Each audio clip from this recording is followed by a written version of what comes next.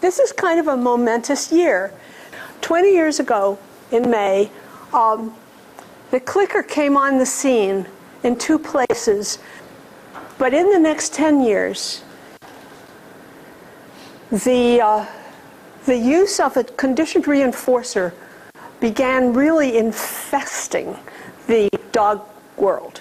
And right about at the 10-year point, Teresa and I met, and Teresa began using the clicker with her gymnastics students.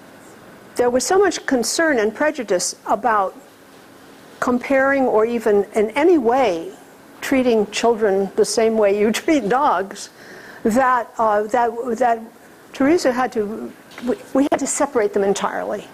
Separate companies, change the name for TAGteach, use a different vocabulary, have different kinds of meetings in different buildings, in different towns, not at the same time. And that has gone on for another 10 years.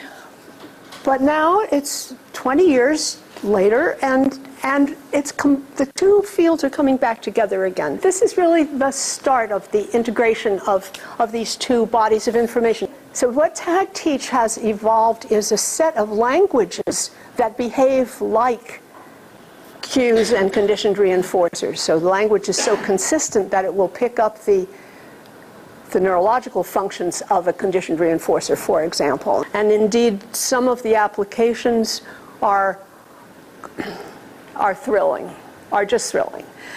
And it's a good time. It's a good time. And we'll learn from all of you who have, there are many different applications and implications in this group. So I think it's going to be a fabulous 2 days. So glad you're all here. Thank you.